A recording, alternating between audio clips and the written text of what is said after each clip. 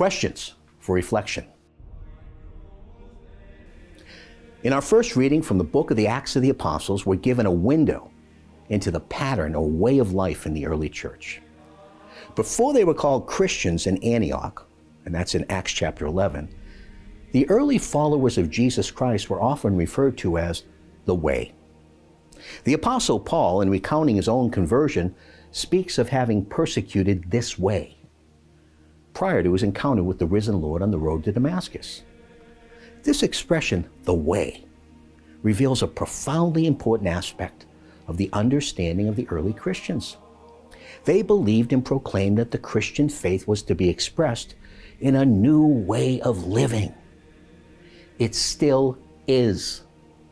Our relationship with Jesus Christ and membership in His body, the church, is meant to effect change in every aspect of our lives as human persons, and also the way in which we participate in civil society. There's an ancient Christian manuscript entitled The Letter to Diogenetus, which most historians date back to 125 AD.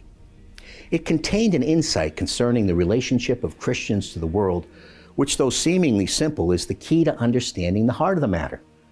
The letter was an apology, which means a defense of the early Christian faith and lifestyle. It was addressed to an anonymous pagan inquirer into the Christian faith. It was written by an unknown author. Its importance is underscored by the fact that it was one of the documents favored by the fathers of the Second Vatican Council and quoted quite often.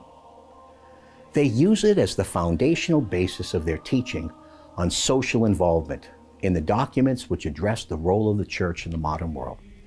It's cited in the Catechism of the Catholic Church in its excellent treatment of the duties of citizenship. It's regularly referred to in social encyclicals and explanatory church sources.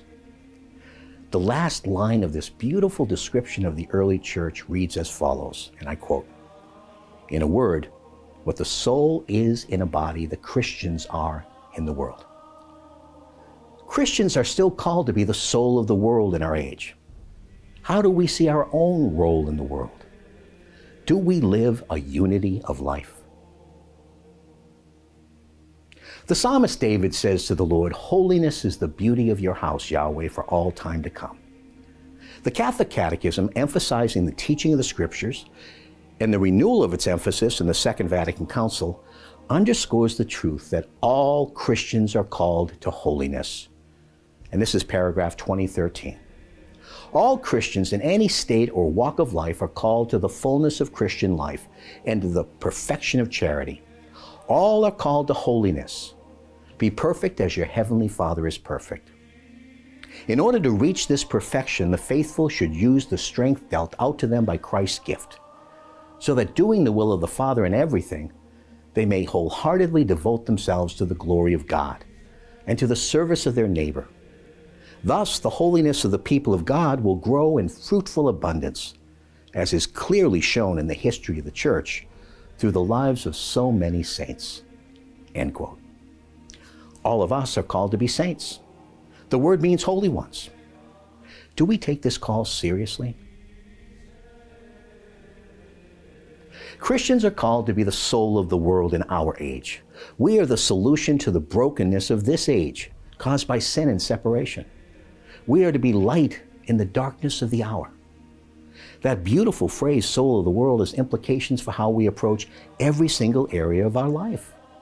We're called into the world to continue the redemptive mission of Jesus Christ until He returns. We're invited through our baptismal vocation to live the entirety of our lives differently.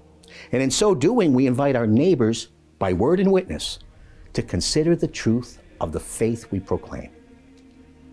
In the gospel appointed for this Easter weekday Mass, Jesus speaks of being lifted up. Yes, He is foretelling His crucifixion, and He is again demonstrating that all of the Old Testament symbols, including the serpent in the desert lifted up by Moses to heal the people of Israel, were types of what was to come. In the words of the Apostle Paul to the Corinthians, "He who knew no sin became sin, so that we could become the very righteousness of God." That's 2 Corinthians 5:21. Jesus is still being lifted up when His disciples, and that means you and me, lift Him up in our words and the witness of our lives every day. when we take seriously the call to become the soul of the world. How are we doing?